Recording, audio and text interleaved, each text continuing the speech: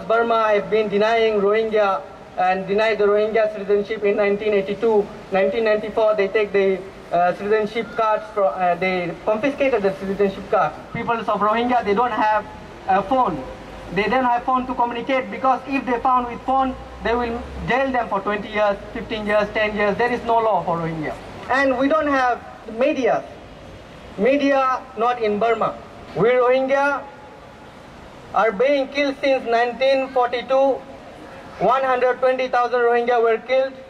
Even in 1978, there was a Nagamin operation which killed like almost 250,000 Rohingya fled away.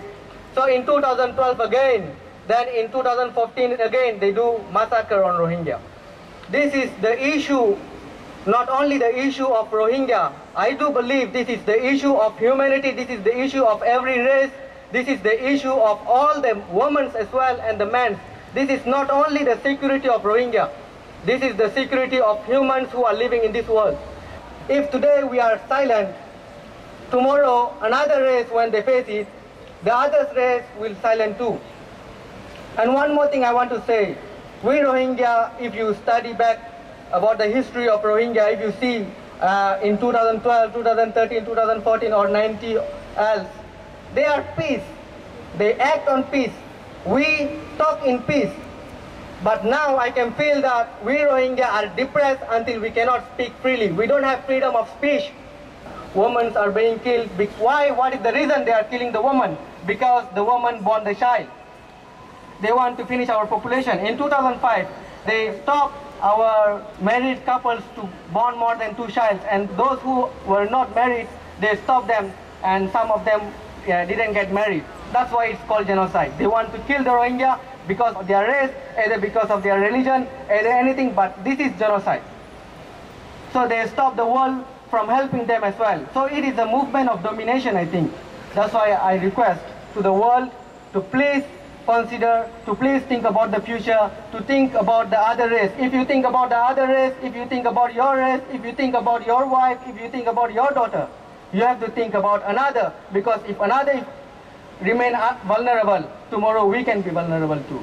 I believe if you fight with the human traffickers, of course we have to fight with them. They are human traffickers. But on top of them, we have to first of all, we have to see who doing the oppression. Those who do oppression, those who killing the people, those who making genocide, those who act on hate speech, please act on them as well. If you turn back the boat, it's okay. Please turn back the boat of Rohingya into Myanmar, but please follow them as well. Please guide them in Myanmar. And if you're sending the money through Burmese government, please see where is the money is going. It's not going to the Rohingyan community. So people are dying in famine. Please help Rohingya. If you turn back the boat, follow them together and see what's happening there and guide them. Thank you very much. I'm not talking about traffickers, and our argument is not with the people smugglers. Without the people smugglers, the asylum seekers would not get to Australia. The people smugglers are not the people who turn the boats around. They're not the people who put their lives in danger in Burma. That's why we do say the boats are welcome, and the start of any humanitarian policy about refugees and asylum seekers has to start with welcoming the boats. It has to start with decriminalising people smuggling. It has to start with making sure that people who need to get on a boat and come to Australia can get on a boat and can get here safely. The myth, the lie, that somehow or other stopping boats or turning about boats is about saving lives is a complete lie, and nothing could demonstrate that more clearly than the idea of turning Rohingya people back to Burma to face their persecutors in Burma.